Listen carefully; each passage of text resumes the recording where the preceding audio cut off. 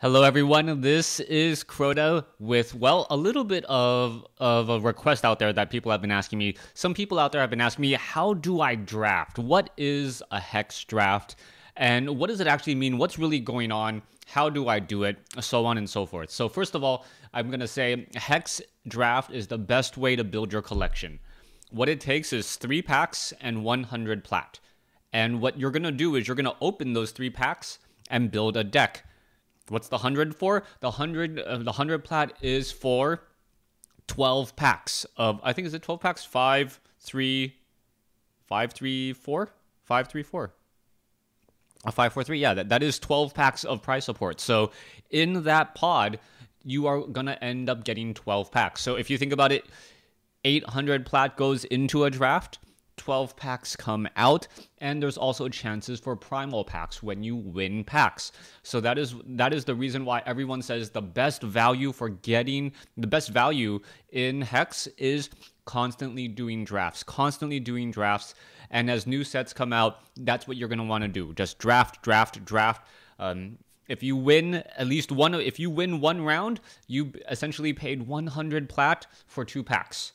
If you do that every other time, if you have a 50% win rate in your first round, you're spending 200 plat for 2 packs, which is really, really good. Yes, it does require you to have packs beforehand, but if you are in this game and you want to play, you're going to be opening packs anyways. Now, let's go ahead and talk about what a draft is. I've said it a couple of times, and I'm probably going to have to make this into multiple videos. A draft, 8 players sit down, everyone opens up their pack, and then they choose 1 card. They then pass their pack to the left. And this is exactly what the screen is. If I point it this way, this is exactly what this is. This is the Hex Invitational Draft. This was day 2. The top 8 players who qualified from around the world were sitting down and they were playing a booster draft together. And this was a Swiss draft. Now, as you look here, you're going to see all of the players. There's Value City, Master Michu, Bootlay, Sirius, Koma, Eaglov, Jadim, Jedi, and Vazriel. Those are the 8 players. Each of their packs are listed. And not only, okay, first of all, shout out to hextcgbrowser.com for doing this. This actually blew my mind when this came out because they mined this data. When you were actually watching the Invitational, you only got to see Value City's draft and his choices. You didn't get to see everyone else's. So that is one of the things that is important. Now, what does it mean when you're drafting your deck? Not only do you just always take the best card? No, you do not always take the best card because the best card is not going to have a lot of synergy with other cards that you're going to have. So as you take a look at your draft, your first 1 to 5 picks, generally, you need to be able to adjust, you need to be able to adapt, and you need to be able to see what's coming your way. Also, you need to remember the packs that as you get better, as I say this, as you get better, you need to remember what you're passing off to your opponent to your left, because the next round, the packs are going to be passed to the right. And what you are giving to your opponent, most likely they are picking up those strong cards that are being passed to your left. Most likely they're going to choose the same threshold on their next pack, and they'll perhaps pass you very strong cards back to the right. Now, if you take a look at this draft here and go to hextcgbrowser.com, the Invitational Draft, it's in the browser, you can see it. I can't even point, it's that way. If you take a look at it, you'll see everyone's pick, and then you can cycle through the packs. So I wanted to go ahead and let's just focus on the overall view. I'll probably have to do, 1 video per round to do some of the interesting picks and so on and so forth. But you can see here, Value City picks a Death Mask Assailant. The Death Mask Assailant is a very, very strong card because it opens up you to a lot of different routes. Now, you have to have familiarity with what you are drafting, the cards, and that particular set. Deathmask Assailant, I say, is a very, very it's a decent choice because, first of all, there was nothing in here that was very strong in the uncommon and the rare. In fact, when Blamsack was opened as the rare, I think people were saying that Corey Jones laughed out loud because Value City was the one that was being showcased. So when you open up a Blam Sack, you're like, all right, do I want to take this?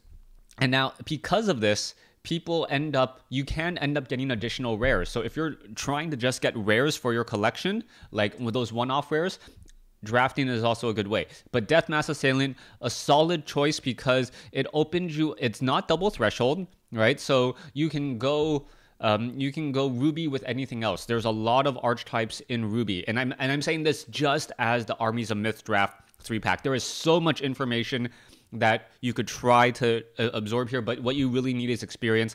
I try to draft at least twice a week.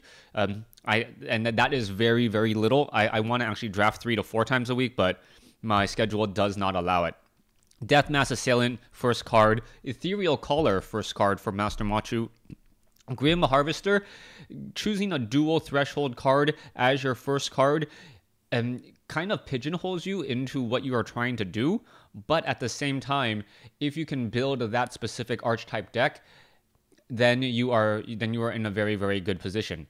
Tinker of Terror, this guy is one of those guys where he is just problematic. You have to deal with him on the board. You cannot let him deal combat damage to you as the opponent, because that Murdertron is absolutely horrible to play against. Coma with the Crocosaur, an extremely, extremely strong card, automatic first pick just because of the value.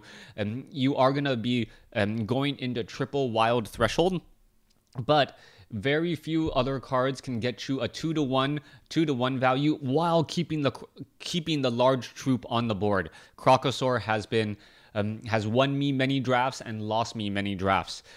Temptuous Blade Dancer, Wild Ruby, very, very strong archetype going all the way through. Golden Avengerer, this is just a giant bomb. 5-drop, 4/4 flight, Swift Strike, and when it dies, you get a Mask of the Avenger. The Mask of the Avenger. And the Avenger mask basically says, transform target troop you control to a Golden Avenger. So the mask just keeps on transferring and transferring and transferring. So if you deal with one, if they're able to, Pride's Fall, one Golden Avenger, and it just comes back into play. If you're able to kill it, if you're able to Vine Lash it, anything, it just constantly comes back. Relic of Nazun is a solid pick just because it's an artifact. It does have the socketable major, but mostly likely they'll put in a gem in it. That minor gem can either be flight or unblockable, but it opens yourself to a lot of different things. Now, Zakir's Whim was not that strong of a card. Ghost Feather, I could have made a call for Ghost Feather as well, but I think with what he saw here, Relic of Nazun, of a strong pick, because you don't want one player to get too many of these. Now, as I say this, in an actual competitive draft on the live servers, people may have taken more of the rares. I'm actually surprised that a Martyr got passed. Martyr is an extremely, extremely strong card. It can be used offensively and defensively. That Bootlace's take of Martyr, I don't know if I agree with. I would have personally taken Martyr. It is such a strong card, just to do whatever you want with. And most likely Sirius will pick it up next round, and maybe he'll go into Ruby Diamond. Now, as I say this, and this is an issue. If you're grabbing Grim Harvester but you're passing Martyr, if Sirius picks up Martyr, that means that he's going to be picking up a lot of Diamond cards as well, and he might actually be drafting into Diamond. And as he drafts in the Diamond, going back the other way, you are not going to get as many Diamond cards. Now, I say this all as theory because there's essentially 8 people drafting, and they are all drafting slightly differently. Do they want to hate draft? Are they going to purposely pass a card so that they get better cards the next time? All these things can and in fact happen, but each one is playing the game a slightly different way. Now, it's kind of like driving. If everyone drove just like you, the roads would be absolutely perfect. And that's true. If everyone was exactly the same, then people people who are aggressive drivers, if everyone was an aggressive driver, roads would go faster. People would not like an aggressive driver and then a cautious driver. That's when accidents happen. But you can't have that, and not everyone's going to be drafting the same way here. All right, I'm already like, I don't know how many minutes into this, and this is only the first round, so this might be an extremely long tutorial. But you guys have asked for it. I might only do the first round. If you guys want the second round and third rounds, let me know and I'll make those videos. But my voice is going to be really, really bad later. All right, so that was just the first pick. So you now go next pack, and it passes, and you see everyone pass everything around. Key things to note. Eagle-Ov got a Tempestuous Blade Dancer last time. So, Tempestuous Blade Dancer, extremely strong, powerful card.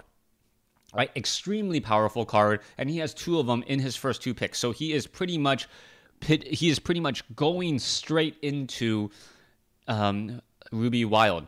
Now, behind him, Coma is also looking to go into Ruby Wild as well. You remember the Crocosaur and the Ruby Threshold. So things are going to get really, really interesting around Coma and Eagle-Ov in terms of taking picks.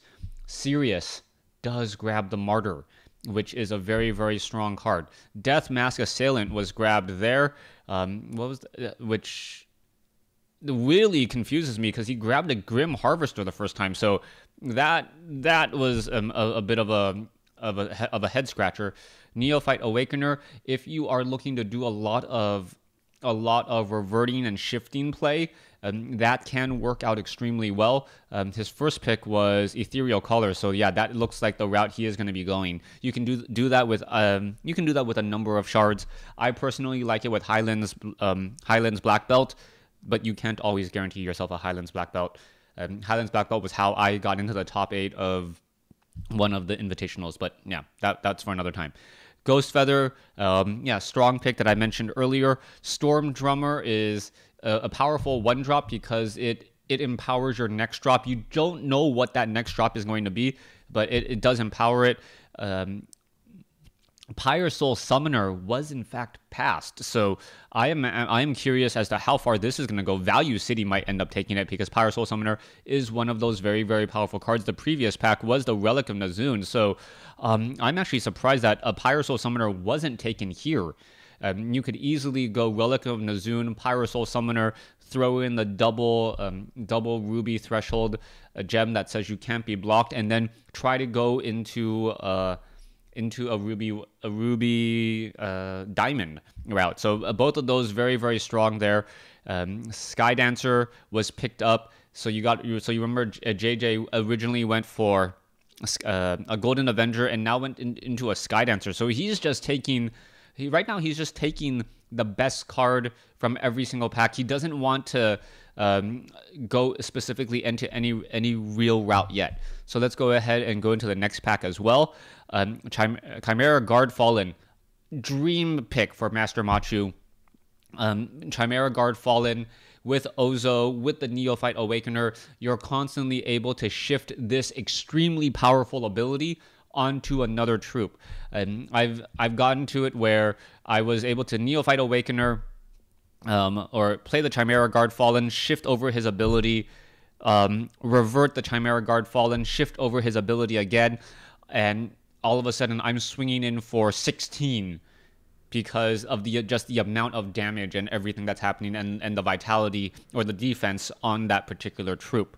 So very, very strong pick from Master Machu there. Psychic Torment. Now, JJ is completely across the board here. And if you guys haven't seen the Invitational draft yet, just watch it, or you can read up on it.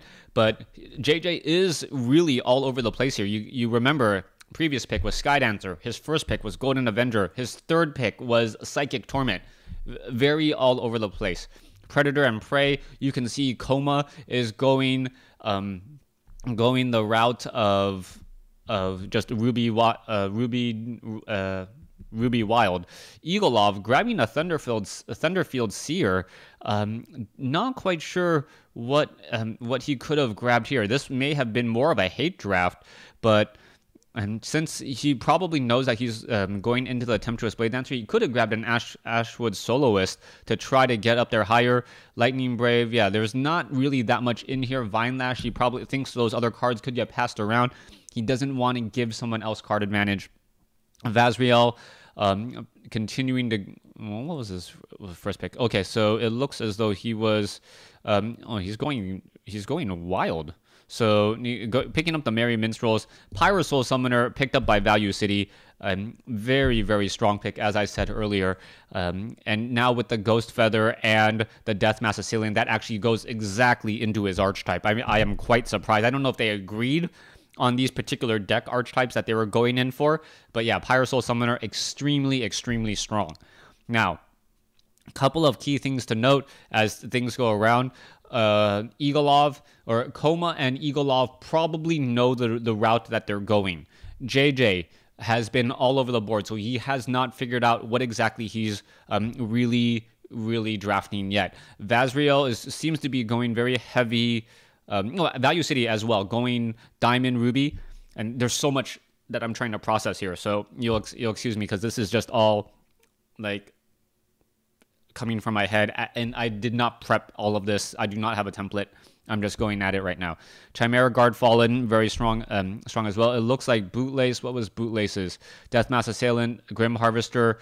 So yeah, Bootlace seems to be a little bit all over the place as well. He doesn't know what he's really going for. He has 3 shards or 3 thresholds in his deck already. Sirius looks like he's going to be going Ruby. Diamond Ruby, so the same as Value City if you're taking a look at it. Koma and Eaglov are probably going to be going the same thing as well. Maybe Koma might go mono wild. We'll see how far, because Krakosaur does take three thresholds. Rites of the Tranquil Dream is also pretty strong. Arachnomancer, Blamsack. So you can see that there are still a couple of rares being passed around here. All right, let's go on to the 4th pick. Wow, I'm not even 25% of the way done. All right, Emperor's Lackey. A strong card with strong reversion. Another Neophyte Awakener for Master Machu. I think he grabbed one earlier. Yeah, there was that. So he has 2. I wish I could see like what the actual cards were by hovering over their names. Wait, can I click on this and what does it give me? Oh wow. It does tell me the picked cards. Oh, this is awesome. All right, so you can see what was actually picked by each of the players so far in their rounds.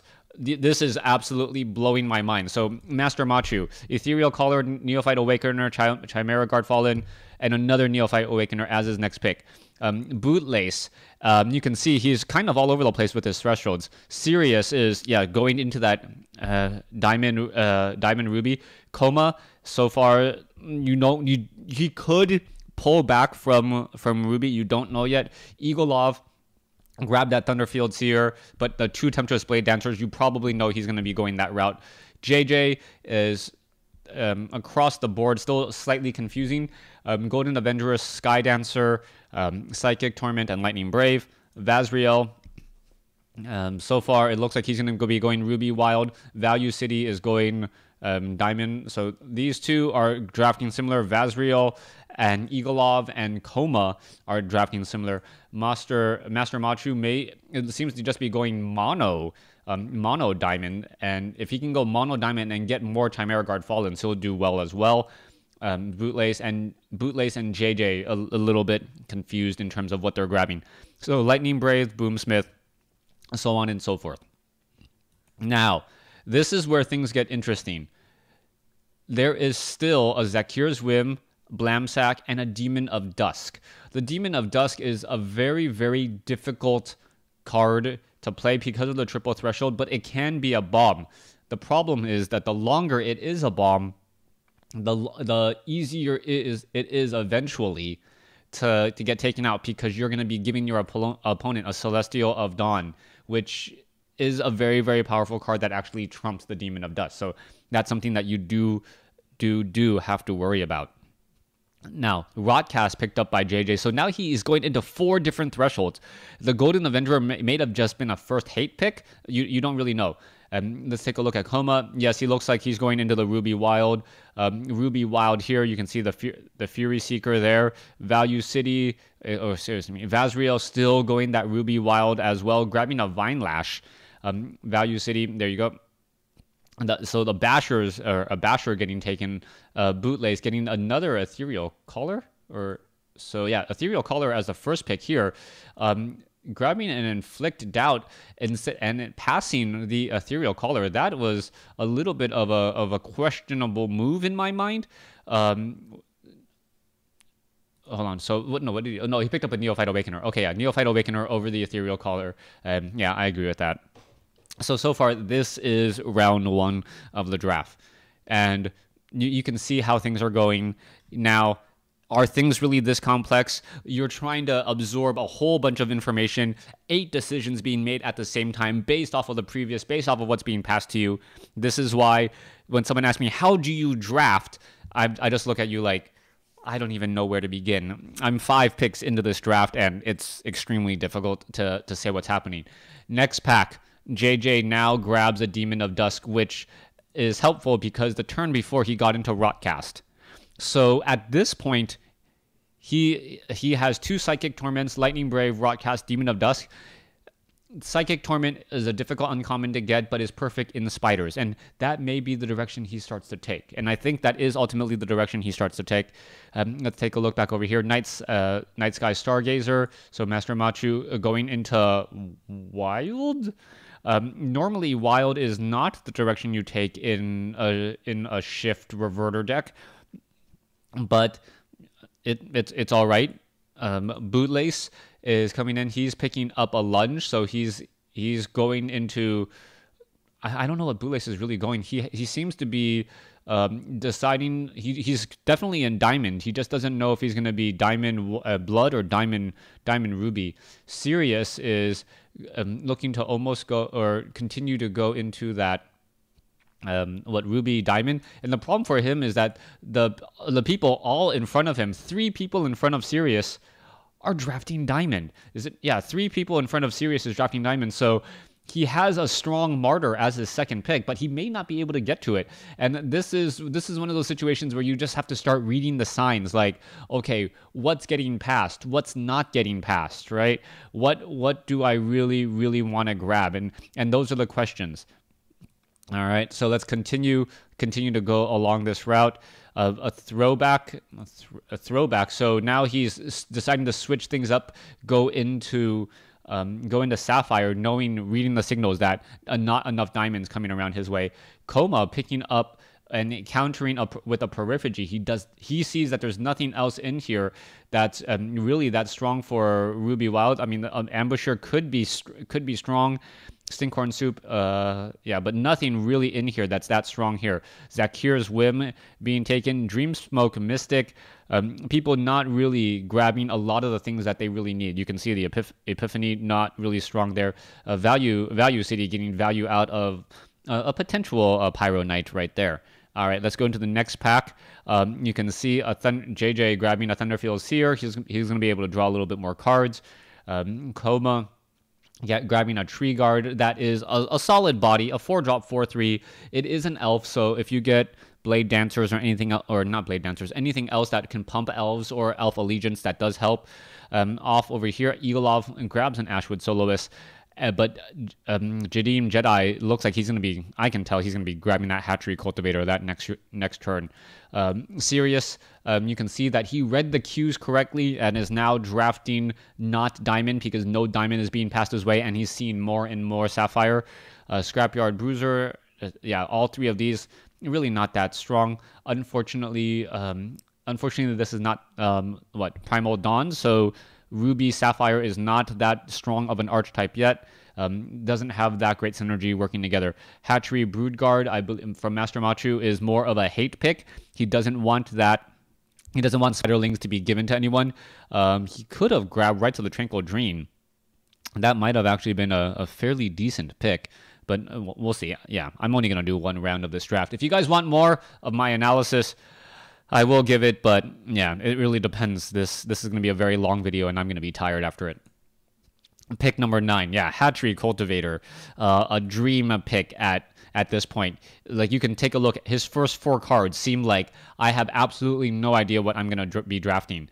And then after that, Rotcast, Demon of Dust, Thunderfield Seer, Hatchery Cultivator. He's going to be looking, and he's going to be looking for for spiders, and Eaglov, rightfully so, is removing spiders from, and so is Coma. So people are noticing. Wait a second, a lot of spiders are being passed around. I do not want people to be able to build a very, very strong spider deck. Spoiler alert: JJ builds a very, very strong spider deck.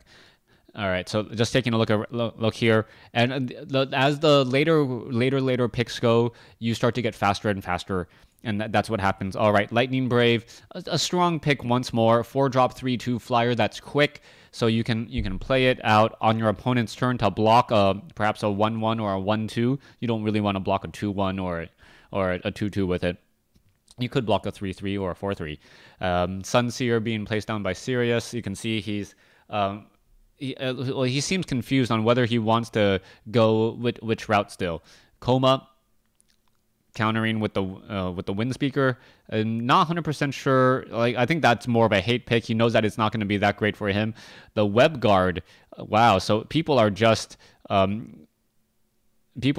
grabbing and taking away all of the spiders. They're just trying to hate draft all the spiders going around. Value City grabbing an Etherealize, very, very strong removal, perfect for Golden Avengerer. Still things going around. You can see Master Machu. It looks like he's might be going into blood. We'll continue to see what he's doing now. More blood there. So removing the wild. I didn't agree with the 2 wild picks, just because it doesn't help as much. If you're looking to do shift and reversion with the 2 Neophyte Awakeners that you have, you need more things that have shift, and shift is generally found on Necrotic. Well, there are no Necrotic wild that I know of.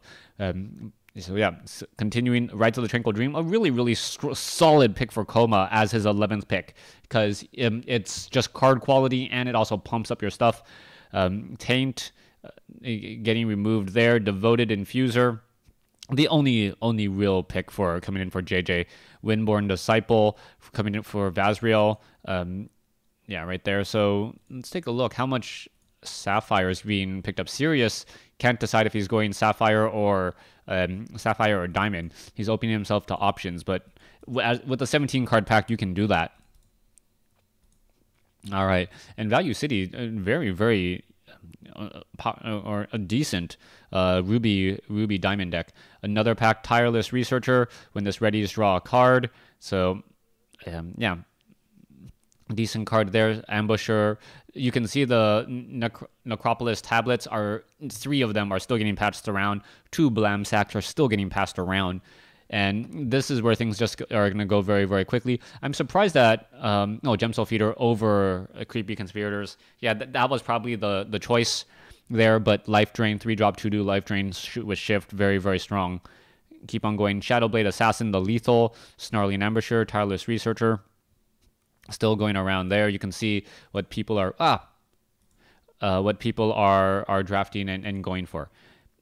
Smashadon, Shadowblade Assassin, Rites of the Tranquil Dream. Oh, wait, another Rites of the Tranquil Dream was passed? So Rites of the Tranquil Dream was passed there. Another one was passed, but he decided to hate draft the Shadowblade Assassin. You don't want to give people lethal. Untamed Dustwing.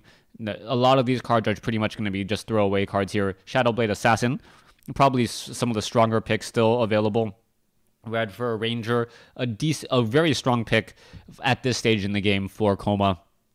Being able to grab something that is useful to his deck, Prophesize with Crush. Keep on going. Suffocate. So JJ getting a little bit more into the what's it called, the spider signs. Spoke Signals, Granite Giant. At this point, there's not very, very many strong picks because you're down to the last 4 packs or 4 picks in your 17 card pack. People have pretty much picked it apart, and at this point, you're just passing the trash. All right, so you can see all of the picks there. Entangling Webs. You just want to make sure that you're grabbing stuff that other people are not going to find useful. You don't want someone coming across a red for a Ranger at this stage is extremely strong. Epiphany, Incubate. Is JJ going to take the Incubate? Oh, no, he takes the Epiphany. Yeah, card draw advantage, much, much stronger. And, Granite Giant. Okay, just passing everything else. And as a 17th pick, wow, Necropolis tablet, Necropolis tablet.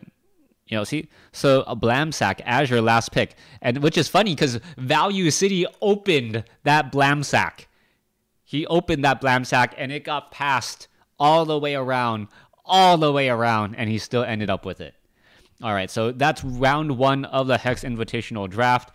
If you guys want me to keep going, well, I need more likes, more views on this because this video takes quite a bit of time to just talk through.